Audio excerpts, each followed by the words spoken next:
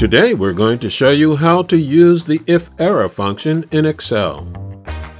It's a handy tool that helps you avoid those pesky error messages and displays a custom message instead.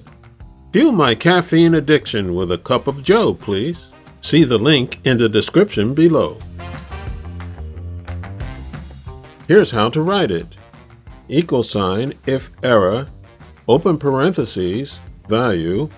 This could be the rows or the formula that you want to evaluate for errors, comma, value IFERROR. This is the value or message that you want to return if the formula or function results in an error, close parentheses, then hit enter.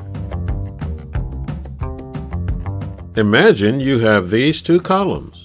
You want to divide the first column by the second column, but you don't want to see a divide by zero error if the denominator is 0.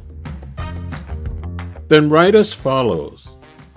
=IFERROR, open parentheses, value, divided by value IFERROR, comma, quotation mark, cannot divide by 0, end of quotation mark, close parentheses, then hit enter.